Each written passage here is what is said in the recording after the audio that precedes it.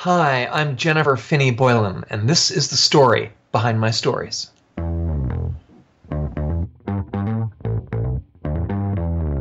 You're listening to the Author Stories Podcast,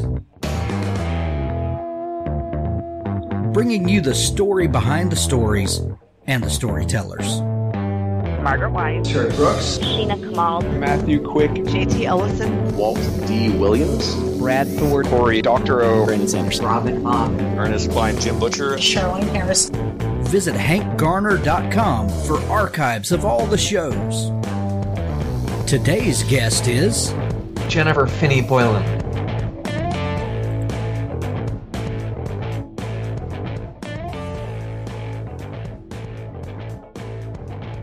Before we get into our great interview today, I'd like to tell you about some sponsors. Crystal Pico Watanabe at Pico's House is one of the very best editors I've ever had the pleasure of knowing. Crystal offers developmental editing, line editing, and beta reading. She's booking for March right now, so inquire early. Go ahead and send her an email. She has 4 proofreaders on staff, so she can usually accommodate authors with a much shorter lead time. She comes highly recommended by authors such as Hugh Howey and Samuel Peralta, and most of her experiences with science fiction, speculative fiction, and middle grade fantasy, but she's a master of all, so be sure to reach out to her. Also, she's got something cool that she's doing now. She's currently recruiting for her NetGalley co-op. Authors who have new book releases or have old books they could use some review love can rent 1, 6, or 12-month slots and put up to a book a month on NetGalley's catalog, which now has its own dedicated United Kingdom site. So check out the link in the show notes to Pico's House. There's an awesome new anthology out from my friend Armand Rosamilia. It's called My Favorite Story Podcast Author Anthology. Project Entertainment Network presents My Favorite Story. 15 podcast hosts and authors share their favorite short stories they've ever written. Stories by Christopher Golden, Brian King, James A. Moore, Jay Wilburn, Chuck Buda, Armand Rosamilia, and more. Check out this collection of stories presented by podcast hosts and authors. You're going to love this. There's a link to it in the show notes. Also, check out my friend Daniel Kinney, who writes some of the very best middle grade fiction. If you're looking for the perfect gift for those younger readers, he's an amazing writer. He's been on the show before, and he's hilarious, and he writes books that really grab kids' attention. I can't say enough wonderful things about Dan Kinney. There's a link down in the show notes. We're going to be talking more specifically about some of his books in the coming shows, but you're going to love Daniel Kinney. Go pick up some of his middle grade readers for those youngsters in your life. Also, Patricia Gilliam. She's one of my favorite science fiction writers. Patricia does amazing things. There's a link down in the show notes where you can go visit her author page. She has a long-running series. If you're looking to get into some great new science fiction reading in the new year, you cannot go wrong with picking up some from Patricia Gilliam. As always, we have an audiobook clip at the end of the show from Richard Cleaves, the Jason Crane series. Thanks for listening.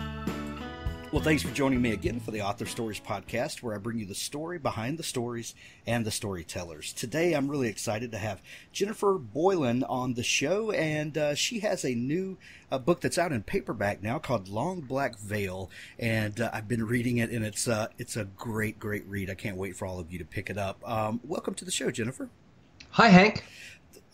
Jennifer, I begin each show with the same question, and that question is, what is your first memory of wanting to be a writer or storyteller? Wow. It's funny because I think that goes back so far that I don't even remember a time when I didn't want to be a storyteller. I was certainly the class clown in elementary school, and loved to entertain my fellow students. I just kind of had a constant monologue going. I think at least that was after a certain age, and I think it may be because I was transgender that I couldn't. There's a certain point at which I couldn't focus in school. I couldn't concentrate, and so I turned to comedy as a way of distracting not only myself but everybody else. So my desire to tell stories and to to entertain, I think goes back pretty deep. Yeah, I think that's a common experience for kids that feel like outsiders. Maybe, I had dyslexia and was, a chubby kid, and, the natural kind of, defense mechanism is to try to make people laugh, to make them like you in some way. And I think isn't it amazing if you think about it that there really are two reactions to feeling different and feeling on the outside, and one of them is to sink into a lifelong depression, but the other is to go to the place of comedy, and it is just interesting to me that if you scratch the surface of any comic writer or comic performer for that matter, you don't have to go too deep before you find somebody who's trying to process some pretty dark material. It's one reason why when I first started writing, when I first started publishing novels back in the 90s, some of the reaction to some of the critical reaction to some of those works was, it seems so strange that these characters are responding to the terrible things going on around them with buoyancy and light. And I was just thinking, well, how else would you respond to darkness? I mean, what would you do? Sit around crying? Yeah. So comedy and despair are really close cousins. Yeah, and I think there are some people who don't speak the language of comedy, or maybe it's just the kind of comedy that is abundant in our culture now is stupid comedy. It's the comedy of cruelty, or the comedy of fart jokes, and kind of the comedy of middle school. Not that I have anything against middle school, but the idea that, think of it. When was the last time a comic film won Best Picture?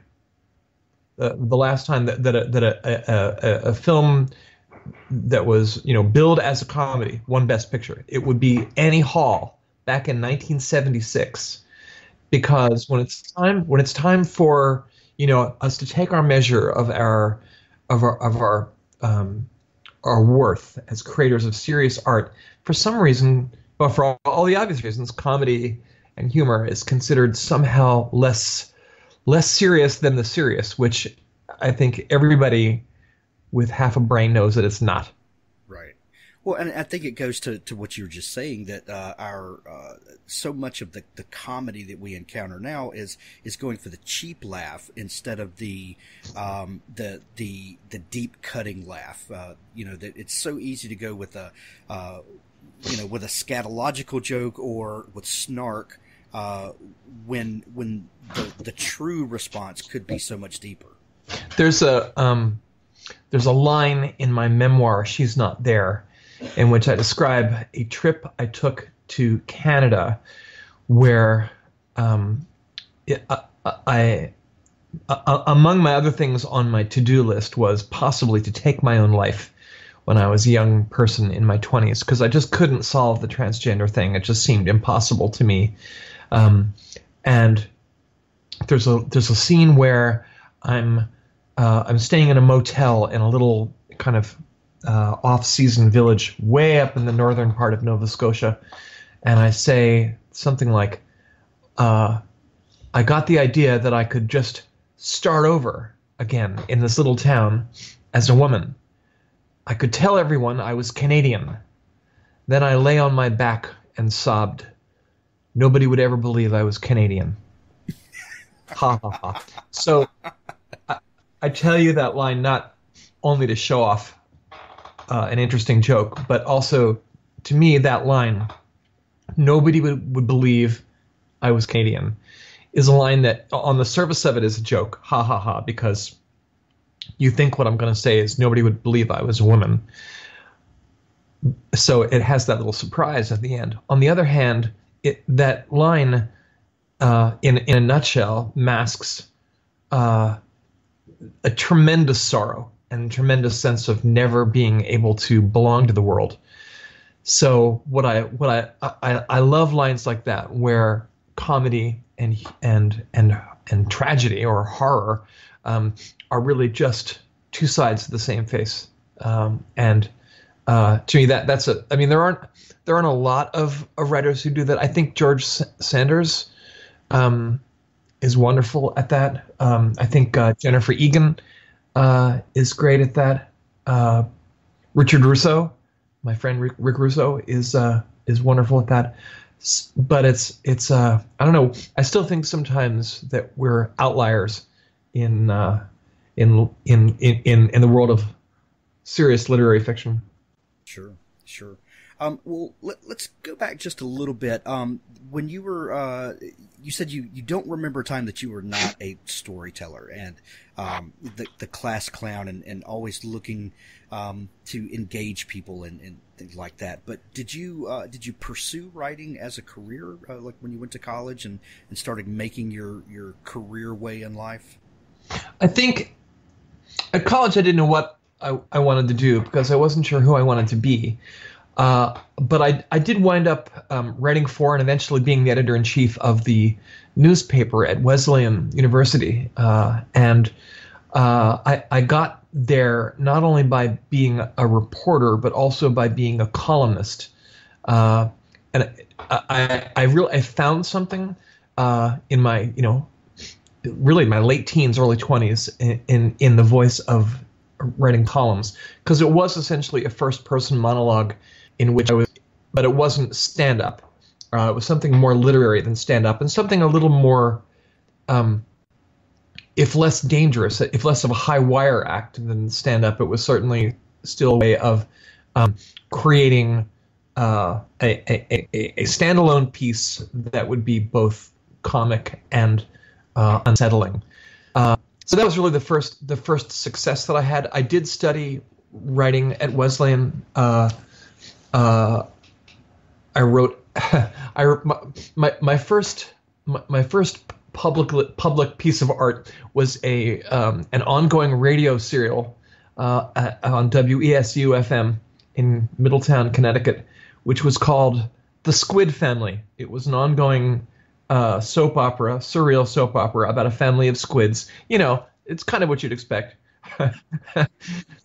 Anyway, I did that. I got out of Wesleyan and I moved to New York City because I figured that's where you went in the early 80s if you wanted to be a writer. And a lot of the, I'd left Wesleyan pretty confident and pretty sure that if I were going to be able to survive in the world, I could do it by being entertaining. And, moved to New York City in order to make that reality. And very quickly, my little boat crashed upon rocks and found that, that this was much scarier and harder than I thought. And, nobody was particularly holding their breath for my curious little season poems. And eventually I started writing novels. And I hung out in New York City for 5 years. Had some day jobs at publishers, including Viking, Penguin, E.P. Dutton. I worked at a magazine called American Bystander, which was supposed to be an American version of Punch, which was founded by the original cast of Saturday Night Live and some writers and cartoonists from The New Yorker. But that went belly up also. So by the time I was in my mid-20s, I just decided to start over, and I entered a grad program in Baltimore at Johns Hopkins, where I studied with John Barth and Edward Albee. And in a way, I had those early days in New York City trying to learn how to be a writer, and what I learned was how hard it is. And, my friend Russo says every author has 1,000 pages of bad fiction in him or her. And if you want to be a writer, among the things you have to do is you just have to start writing out all your bad pages. So I probably wrote about 1,000 pages of bad fiction during the time that I lived in New York City. I wrote at least 2, maybe 3 unpublishable novels.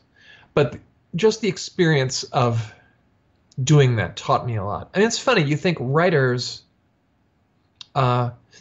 we expect writers to be able to sit down and punch out the great work, maybe because language is so second nature to us. But you would never expect a musician to just sit down at the piano and immediately start playing, a brilliant original concerto. You would never expect an artist to be able to just walk up to an easel and start painting. But we do expect novels and short stories to just kind of land on the page from Mars. And what I learned then and now is that it's hard work and that every day you got to practice. Absolutely. And you are not the first story that I've heard of someone who had, great dreams of writing the great American novel, going to New York because that's where you do it. And then, wind up taking a day job working for a publisher and, maybe editing or maybe, working the slush pile and all of that. During that experience of kind of getting into publishing not the way you expected to, did that change your ideas about writing and about the business of publishing during that time? It certainly made me understand that, what's that story? There's a story, I think it's in Tolstoy, where there's a writer who's just slaving away. And then one day, I think a ship, you know the story? A ship pulls up and a man comes onto the shore and goes up to the writer's cottage and says, "That's it. You are the hope. You are the future of Mother Russia." That's kind of what I expected. I thought that I would just simply write the great work and then everyone would bow down. And understanding the commerce of literary art it was sobering. But I'm glad that I had that understanding. I mean, it's funny because once you start talking about commerce, it seems to then we're talking about something other than art. And writers who write for money or writers who try to make their art as commercial as possible are writers who are probably going to wind up crying some tears. Because often it's just as hard to be successful with a piece of literature that sucks, or it's just as hard to make money when you sell out as it is when you write your incomprehensible Finnegan's Wake. So you might as well write the thing that's in your heart. That said, it's still important to know that there's not a boat that's going to come up and a man's not going to jump off the boat and say you're the hope of Mother America. That you somehow have to find readers, and any writer who says I don't care about readers is, well, I mean, I guess there's nothing wrong with that. But if anyone who says I'm really writing just for myself should probably keep their promise and not show their work to anybody, because once you engage with a reader, now you're in a relationship, and you have to be aware of what's going on in the reader's experience of your work. I mean, readers should not be expected to be mind readers. They shouldn't be expected to understand your complex genius in all of its insufferable detail. At the same time, you don't want to bend over too backwards. Wait, is that even a phrase? I'm going to say that again. You don't want to bend over too backwards. I got the metaphor. I know exactly what you mean. You don't want to bend over too backwards. I'll just leave it right there. I can't improve on that. Well, there's if a writer doesn't have a certain amount of ego to believe that he or she has something to say, and that people deserve to get to read my words, then we'll never set out on the journey to do that. And then, but having that tempered with the understanding of commerce, the way you described it, I think is absolutely perfect. Because you do have to be a bit of a narcissist and think that you have something the world needs. But then you also have to understand that contract, that relationship that you make with the writer, and getting all those pieces together at once makes for a great writer. Yeah, I think if you don't have a almost exaggerated sense of your own genius, you're not going to survive, because there are so many good reasons to give up. I mean, to be a writer, in some ways, I mean, at least my experience of being a writer is you should be working a little bit, and sometimes more than a little bit, every day. And what else is going to compel you to get your ass in that chair except an unshakable belief that you have something that is unique and that you need to devote your life to? Because unless you're very, very lucky, success is going to be elusive at best, and there are always more fun things to do than writing. I mean, every day there's a good reason not to do the work. So what else? With the internet, there's lots of good reasons not to do the work. I mean, that's the thing. You sit down, and now there are things that feel like writing, like blogging or answering your email or being on Facebook or being on Twitter. All of those things feel like writing, and yet they're not writing. And you can spend, I spend an hour or two or more each day engaged in that kind of work, because it kind of feels like writing, except without doing any of the real work. And I forget who it is that said this. I just read this. It might be Alice Munro. If you want to be a writer, first thing you do is get yourself a computer that is not connected to the internet. I'm not sure I believe that, by the way, because a lot of the work that I do requires that I do research, and if I need to find who was Ulysses S. Grant's vice president, I'll go on there. The problem is, once you go on there, you're like, oh, Ulysses S. Grant, this is so interesting. Did you know that his wife Julia was cross-eyed? Only first lady who was cross-eyed, isn't it? Now, who else is cross-eyed who was famous? And then an hour goes by, and now you're reading all about Clarence the cross-eyed lion who lived in Kenya. And you're Alice, and you've completely gone down the rabbit hole. Yeah. So that's why I think a lot of writing, I think, is just showing up, getting your ass in the chair, and for me, I have a quota, if I can, every day, 1,000 words, 1,500 maybe, but at least 1,000 words.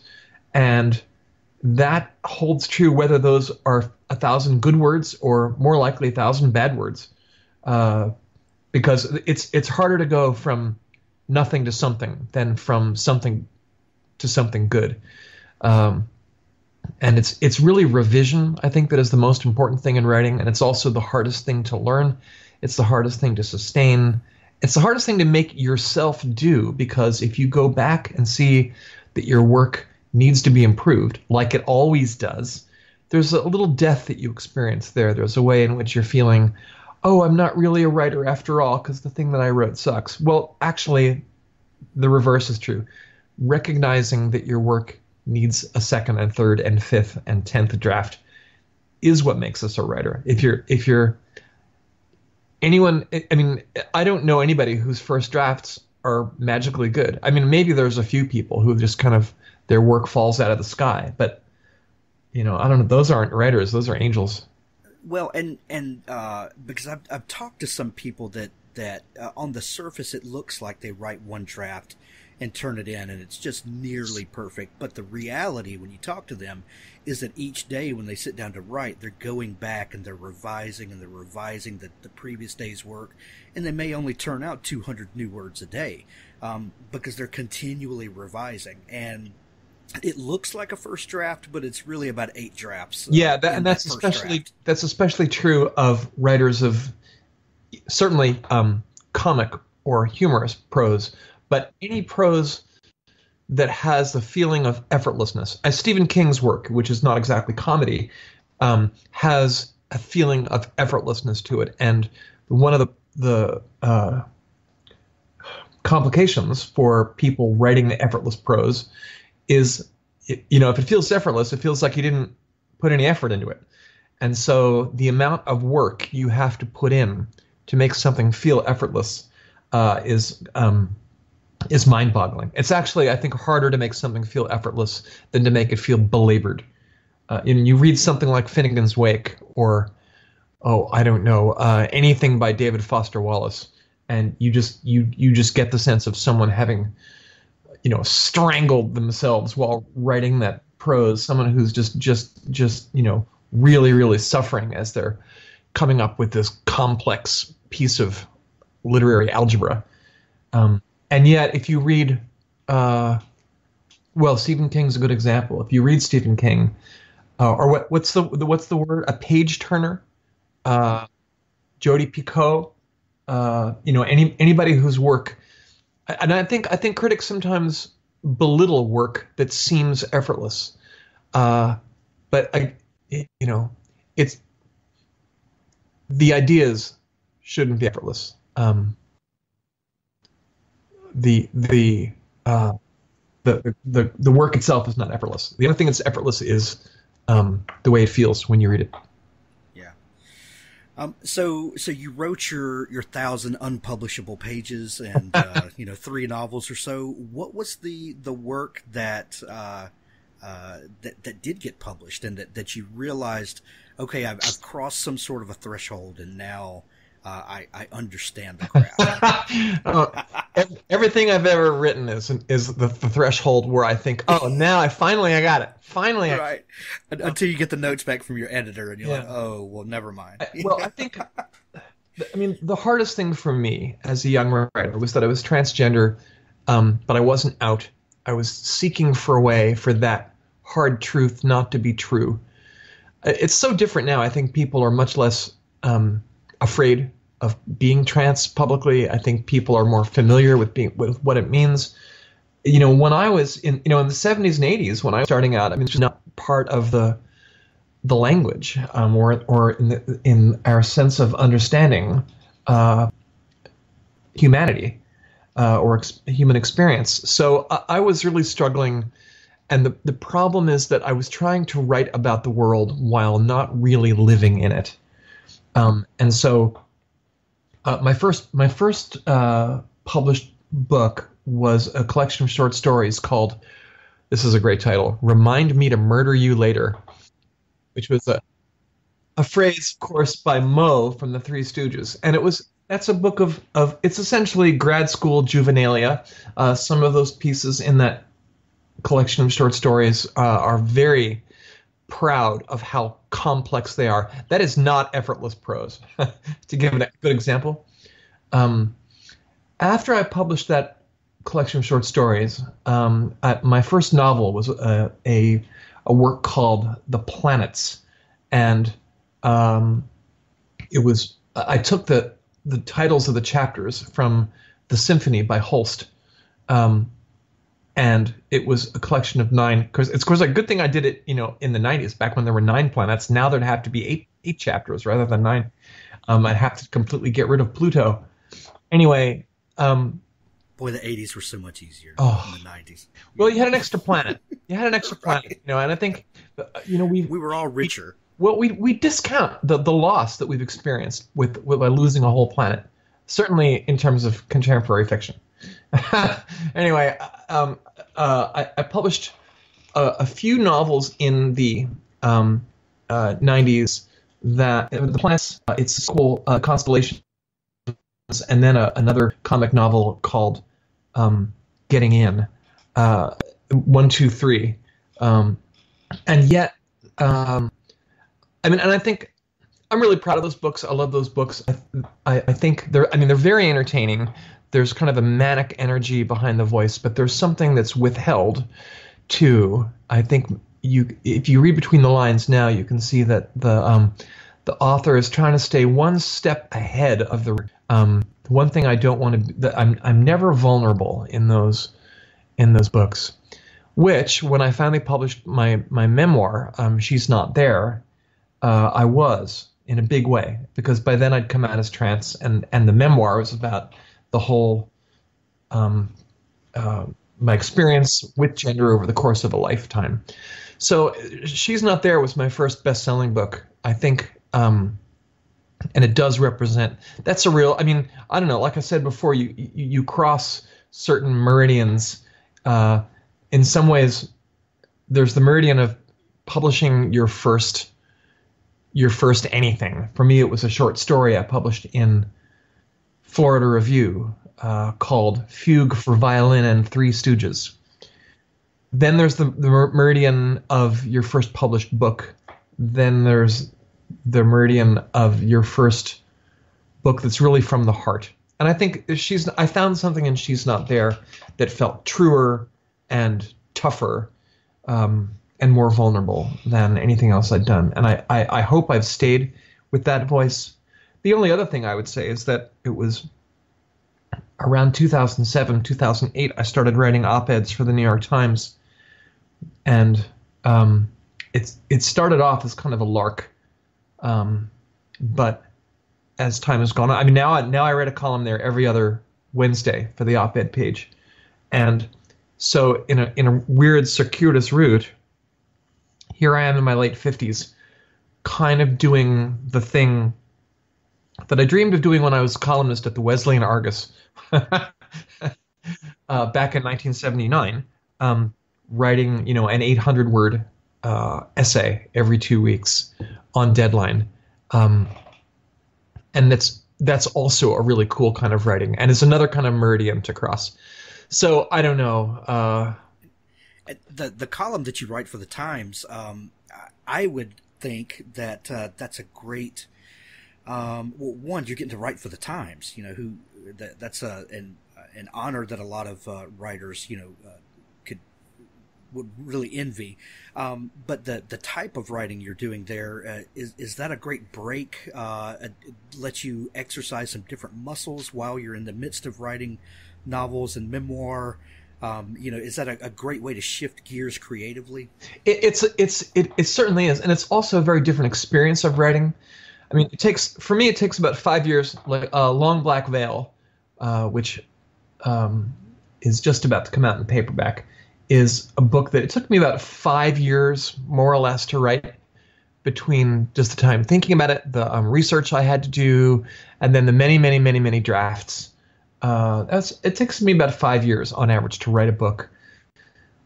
With an essay in the Times, I write it in a day, I revise it a couple times in the next day or two. It goes to the editor, it comes back from the editor. It'll go through 6 or 7 drafts, and then bang, it's on the op-ed page of the bloody New York Times, where millions of people will see it. And so for a couple days, longer if you're lucky, if you have a piece that hits, for a couple days you're a very well-read writer. I mean, more people read an op-ed of mine. More people will read an op-ed of mine in the Times than will read any of my books, generally, including the bestsellers. But that work, there's a way in which that work is ephemeral. I mean, I'm sitting here looking at a bookshelf full of the books that I've written, which, with any luck, will outlive me. Whereas a column in the Times, even though it will get more readers in a week than most of these books will in a lifetime, the column will also disappear. So I have to say, it's the best real estate in the world for a writer. You open up the paper or you open up your device, and there's the thing you wrote in the bloody New York Times, and it's really cool. And you walk around for a day or two, especially I had a piece a week or two ago called Inside of a Dog, which was about losing a dog of mine and adopting a new dog. And that piece was viral. It was, it was number one on the trending list for a couple days. And, I felt like the most important writer in North America. And then, slowly you fall off the list, and then a week later you're back to being nobody again.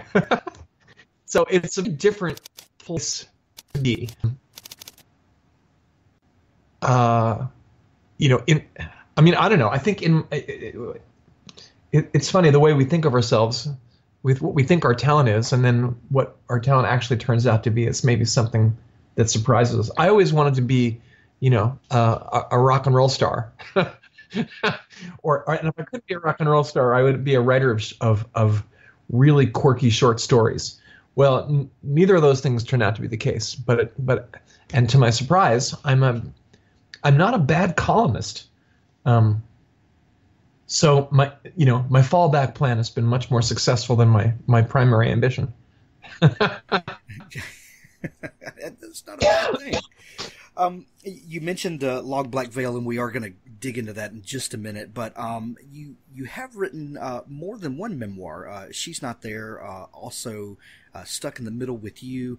And one thing I'm really intrigued by memoir, because a lot of times when you're writing these stories, there are other people that are involved in these stories that are still there. Is it a challenge writing memoir, especially something that is so present as the stories you're telling in your memoirs? Is there something different about writing those than the fiction that you write? Obviously there is, but how do you handle the reality of memoir and maybe the people around you that are also characters in the story, as opposed to the great quirky kind of comedies that you write? Well, the hardest thing about memoir is writing about people that you love, and and not least the members of your family whom you have taken a vow to protect and to love. I find it very hard. The more love I have for someone, the more difficult it is to portray them in a story. So I think in some ways my wife, whom I call Grace, and she's not there, but whose real name is Dee Dee, I think Dee Dee in some ways is the least successful character in my memoir, She's Not There, because I just couldn't write about her in any kind of abstract way. I'm working on a book right now about dogs and boyhood, and I have to talk about my best friend from childhood, who is still one of my best friends, whom I call Zero in the book. And writing about him has been very, very difficult. The more distant someone is from your heart, the easier it is to characterize them. Whereas the more you love someone, the more you understand all their many contradictions, and contradictions are hard to write about on the page. So I have to say, though, that on the whole, I've been pretty cavalier and heartless when it comes to trying to balance the privacy of individuals versus my desire to tell the story. There's a Randy Newman song in which I think it's called I Miss You, which is a song he wrote for his ex-wife, in which he's kind of admitting how much he really still loves his ex-wife, and this is while he's married to his second wife, and there's a line in there, "I'm sorry, but I'd sell my soul for a song, and your soul too." And I think there's a way in which I'm kind of tyrannical about my desire to tell the story above all else. I know I've written things that have hurt people. I know I've written stories that some people wish I had not written. I've included scenes. I included a scene in She's Not There that my wife very specifically asked me not to tell. And my feeling was like, it's a great scene. I love it. And all I can say is that, if I really, really think I'm going to hurt somebody, sometimes a higher morality intercedes. But a lot of the times I just have to say, look, our stories are not only ours. Sometimes the stories that happen to us belong not to us, but to others as well. But our stories do happen to us, and we can't constantly give away our stories simply because we're afraid of hurting people. So we own our stories, and my feeling is I try to tell my stories with love, and all I can hope is that the people that in return will understand that this is just one of my personality faults and to be forgiven for it, and that there's ultimately a greater good that comes from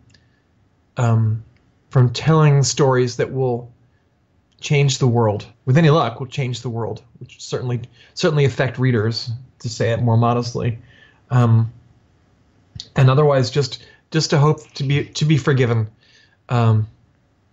It's not a thing that I'm proud of, but it's also a thing I think I'm incapable of changing.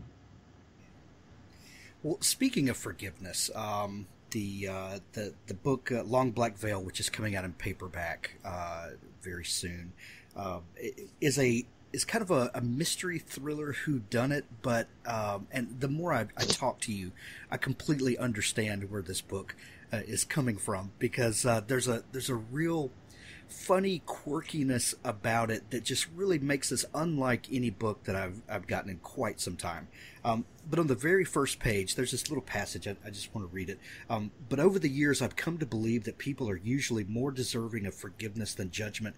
This is not only because it's an act of grace, it's also because most men and women aren't afforded the luxury of dying more than once, unlike some people I could mention. And that is such a great line. And it really sets the tone for this book. Yeah, I only had to write that paragraph about 50 times. I completely understand that. Literally. Oh, I know. I believe that. I believe that with all my heart. And I went to all of my writer, because I was usually my first chapter comes last, and usually the first paragraph of the first chapter is the last. And I went to all of my writer friends, including Mary Carr, Richard Russo, and Timothy Kreider, with this paragraph, because it just wouldn't swing. And I kept saying, you gotta help me. So everybody weighed in with a different version of the first paragraph. And I'm proud to say, in the end, I came up with something different. Oh, I could provide the alternative, in the director's cut. I could provide the 50 different first paragraphs that I had. But yeah, that business that we are, I was trying to say that more people are deserving of forgiveness than judgment. And I do like the idea of saying this is also true for people who have been afforded the luxury of dying more than once, because that's a phrase where people like dying more than once. So with any luck, that will bring people into the story and make them want to know the answer to that. What does that mean, dying more than once? And what a brilliant way to do that, because I was sucked in. I was like, oh crap, what is she talking about? And I'm flipping pages, and the next thing I know, I'm halfway through the book. So what's the idea behind this book? And you said you work on a novel about 5 years. You did on this one. Kind of what is that process of percolation of where the story grows and you realize, okay, now I know what the story is. I can begin.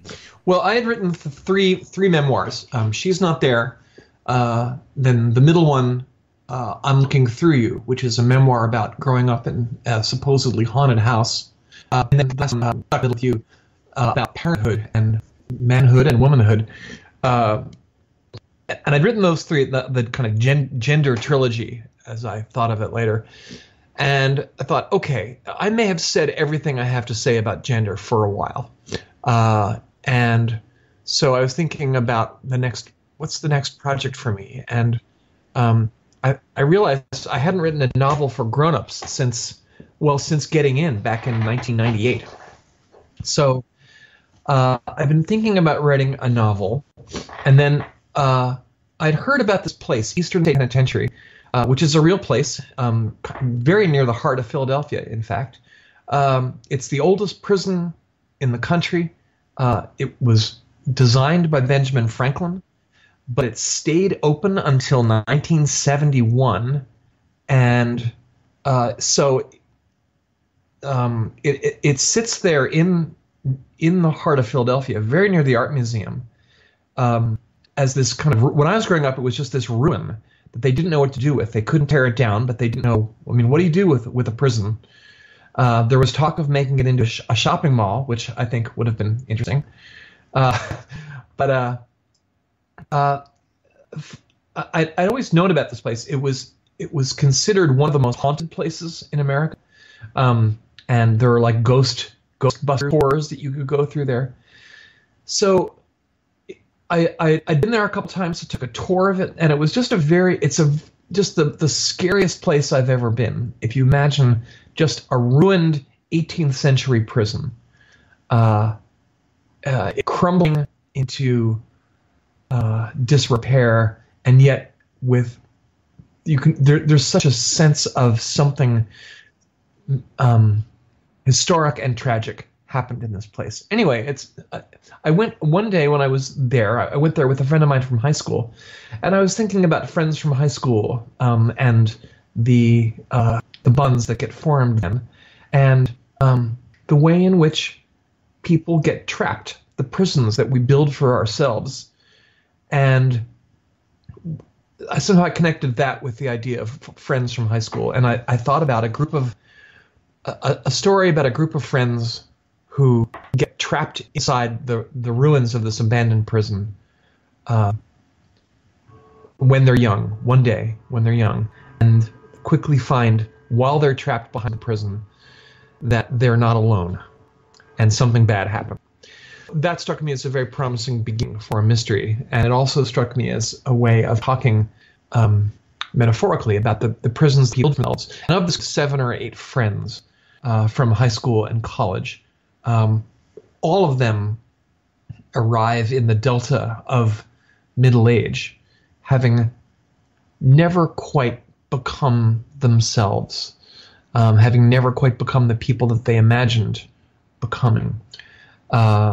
And so each of them either made their peace or failed to make their peace with the prisons, psychologically anyway, that they have found themselves in, and have made their peace or failed to with the hope of getting free.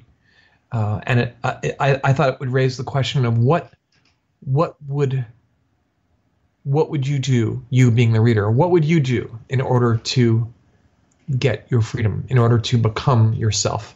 It should be no shock to anybody that one of the characters is trans, but she's not the only one who has been, who's been trapped and who's found her freedom. Everybody is haunted in middle age. In the book, that is, everyone is haunted by the ghost of the person they were when they were 20, and wonders even now whether or not they've let that person down, or whether they're smarter than their 20-year-old self, and they just look back at that younger self with contempt as a person who didn't know how harsh the world was. So it's funny we're having this conversation, Hank, about we got here by talking about our younger selves and who we wanted to be, who I wanted to be when I was first setting out in my earliest memories of writing. You know, when I was that young columnist, that young closeted person at Wesleyan University who was hoping to find her freedom by writing, by creating some fictional world. That's a person that I'm haunted by, and that still looks over my shoulder, and I still wonder if I'm living up to. Because 20-year-olds are very tyrannical. They have such high expectations for who their old selves are going to be, and I think one of the blessings of middle age is that you look back. If you're lucky, you can look back at your younger self and say, so you didn't become John Lennon, but you became something better, which was yourself. And that should be that's a good consolation. And and hopefully some peace comes with age, and you start to make friends with yourself and who you couldn't in your 20s. Yeah, absolutely. It becomes hard to remember sometimes who that younger self was. So one of the things I liked about writing Long Black Veil was trying to remember that frame of mind. So the book begins on a hot summer day in 1980 with a group of people who have recently graduated from, drumroll please, Wesleyan University, and they get themselves into this mess, getting accidentally locked into this abandoned prison. Something bad happens. But then we flash forward, and most of the book takes place in the present, where we meet the same group of people who are now in middle age and are parents or lovers or ex-lovers, and they are involved with the same business. So it's of trying to negotiate between the past and the future, and also trying to, I mean, one, to figure out who done it, the thing that happened, and also in a way who done it is less important than, I mean, who actually is responsible for the murder that takes place in chapter 1. In some ways, it's a MacGuffin, as Alfred Hitchcock would call it, because the story is less it's less concerned with unraveling that mystery than with unraveling the mystery of who these people are and how they became themselves, and who they'll be in the future. So it's less of a whodunit than a who is it. Right. And, well, it's a great exploration of character, and if you're of the camp that believes that character is plot, the plot that the reader thinks they're being introduced to is not actually the plot. The plot is the characters and how they're dealing with what's going on, which is perfect. Well, actually, another big breakthrough in that novel, the moment that I realized I was going to be able to finish this novel, was when I suddenly realized that I didn't have to hold the answer to who done it to the denouement. I didn't have to wait until the final chapter. What I realized is that I could reach a certain point where, so there's a certain point in the book where, and it's not even quite the halfway point. It might even be before the halfway point, where there are two characters who are off together, and one says to the other at the end of the chapter, I think they're onto us. So at the end of that chapter, again, it's around the halfway point.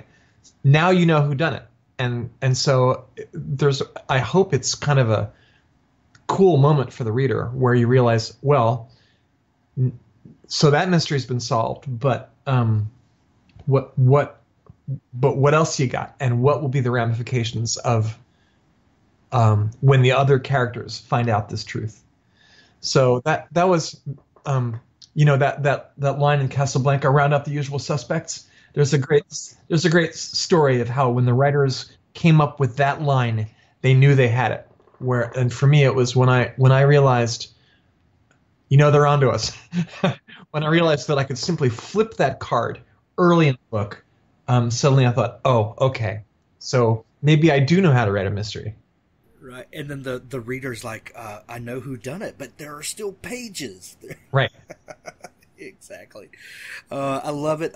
Jennifer, the book is Long Black Veil, coming out very soon in paperback. We're going to send everybody to pick up a copy of it. Thank you so much for taking time to come on the show today. If people are not familiar with your work, where can they find you online? Well, certainly look for me at jenniferboylan.net, and you can find me in the New York Times every other Wednesday, and sometimes in between. So the Times has a page with all my collected short work there. So if you go to the New York Times site and search for Jennifer Boylan, you'll find me there as well. My Twitter handle is Jenny Boylan. I think that's everything. Excellent. We're going to send everybody to see you. And Jennifer, thank you so much for taking time to come on the show Thank you today. so much, Hank. This was a gas. Thanks for listening to the Author Stories podcast.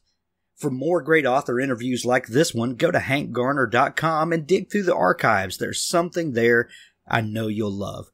Now stay tuned for a special audio clip from Richard Gleaves' The Jason Crane series. I was 10 years old when I saw my first ghost. The year was 1770. My father was a barber. He kept a small shop at the Kuenhoven Inn, where the King's Road met the Old Loop. Our modest home lay to the north, between the inn and the hanging tree. A simple box of pine boards whitewashed with crushed oyster shell, one room with a spinning wheel for mother, a chair for father, and up a ladder of branches, a garret where my parents slept. I slept on the floor below, alongside my little brother, Hans, 5 years younger than I. Our floor sloped toward the Hudson, so that when Hans rolled over in his sleep, he often went on rolling and couldn't stop, collecting splinters and grievances. Yet on this particular night, he slept peacefully, and I was the fitful one. A mouse had taken shelter in our wall, fleeing the October chill. It scritched and scratched, nibbling a nest for itself. The sound thrilled me. I possessed a vivid mind, full of toadstools and bullfrogs and lightning storms, and so imagined a skeleton writhed in the wood. The bones of Anne Underhill, perhaps, murdered by Indians at Spook Rock. I'd heard that tale from my father, who reveled in the Dutch superstitions. He would gather us to fireside on winter nights and spin tales of the Heer of Dunderberg, that storm king who rattled our white windows, of the Lady of Raven Rock, who died in snowfall, pining for her lover, of trolls beneath the penny bridge and hobgoblins in the hanging tree. He'd filled my head with such dark romance that I lay waiting for Anne's little finger bones to drag me off to some bloody fate. I rather hoped she would. A cloud cleared the moon, and a square of light fell on my mother's spinning wheel. The sharp spindle glinted, and the wheel began to turn, without touch. A figure appeared before me, as through a mist. A gray head bent to the work. She fixed me with eyes black as open graves and whispered in a low, guttural hiss, "Spin, or you shall not eat." I cried out and fell to my pallet, arms over my head. Hans awoke, lost his balance, and rolled away, bleating with pain as he struck the riverside wall. Father emerged above. "Agatha, what is wrong?" "There's a ghost, Papa. A ghost! Help me!" Hans laughed despite his bruises, and Mother moaned and ordered us to sleep. But Papa descended and took my hands, his blue eyes twinkling. "What did you see?" "An old woman. She said, 'Spin, or you shall not eat.'" "Oh!" He raised a candle beneath his chin. "You saw old Willow. She lived here long ago, when this was the home of Isaac Hart, our candle maker. Her husband was killed by savages. Hart took her in at the request of Lord Phillips, who paid a token sum for her upkeep. But Hart was greedy and kept the money for himself. He never fed her unless she spun. So Willow spun and spun and spun, like a spider, year by year, growing old and blind and falling to waste. She died at that spinning wheel, fell over one day, and the spindle pierced her heart." Hans screamed and hid beneath the table. Mother appeared above. "Daniel Van Ripper, you are a fool!" I kissed Papa's fingers, for I loathed that spinning wheel. I'd be no toothless ghost, spinning and haunting little girls. I felt pity for such a spirit, and gratitude to have her example before me, steeling my resolve. Every night thereafter, I would leave a crust of bread for old Willow, and sleep with one eye open, in case she came to spin for me again.